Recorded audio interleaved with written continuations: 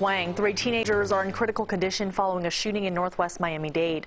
Police tell us the teens were standing in the street around 7:30 last night when someone with a gun walked up to them. This was in Brownsville on Northwest 51st Street near 22nd Avenue. A 14-year-old and 2 15-year-old boys all shot and rushed to the hospital. You're asked to call police if you have any information. We turn now to the coronavirus pandemic. New Miami-Dade Mayor Daniela Levine Cava says she has tested positive for COVID-19. She tells us that she started experiencing symptoms on Sunday after returning home from a camping trip in the Everglades with her husband. She believes that's who she contracted the virus from because he is a doctor and was exposed by a patient last week. City of Miami police are investigating how a toddler fell out of the window of a Little Havana apartment building.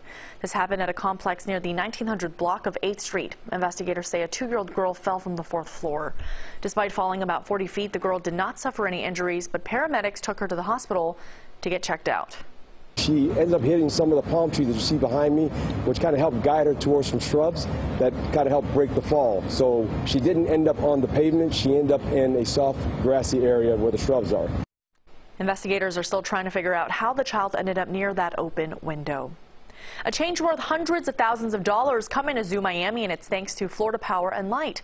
FPL put a $300,000 grant towards the Conservation Action Center, a new interactive exhibit at Zoo Miami. It will introduce guests to conservation stories, both globally and locally. It will also include FPL's local conservation work with the American crocodile. That's set to open in mid-January. Now, CBS 4 weather.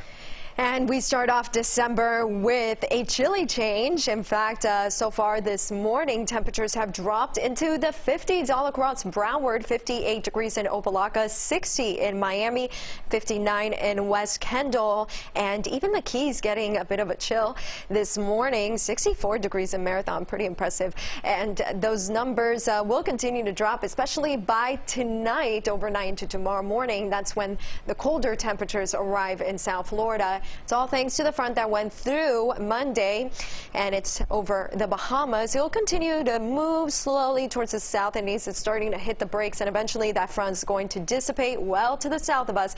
High pressure and control across the south and southeast, driving in that cold air mass from the north. Quite the chilly blast, to say the least. It is also a windy day for us. Winds mainly out of the north today, then turning more out of the northeast by tomorrow. And then Thursday, more out of the east. And eventually, winds are going to turn out of the southeast. And that's by Friday, because there's going to be this area of low pressure developing over the western Gulf of Mexico. This is the next system to bring us our next cold front as we close off the work week and head into the weekend. Let's talk about Wednesday night and Wednesday morning, because in the morning, that's when we hit those lows. It will be chillier than Tuesday morning, with 40s pushing into Broward and inland Miami-Dade. Even the 50s expected for parts of the upper Keys. Highs today, 69 degrees. Some of us may not even get out of the 60s, and it's going to be gusty at times, wind gusts up to 25 miles per hour. By tonight, still on the breezy side with clear skies. Overnight low for Miami, 49 degrees. Then tomorrow, after a chilly start, pleasant in the afternoon, with a high of 74. The normal high for this time of year is 80, and we'll get to that on Thursday as the humidity increases a bit, especially Friday. Out ahead of that next cold front, it'll probably bring us some thunderstorms late Friday, overnight Friday. It clears out into the weekend, and then we have another cool down for the weekend. Francis?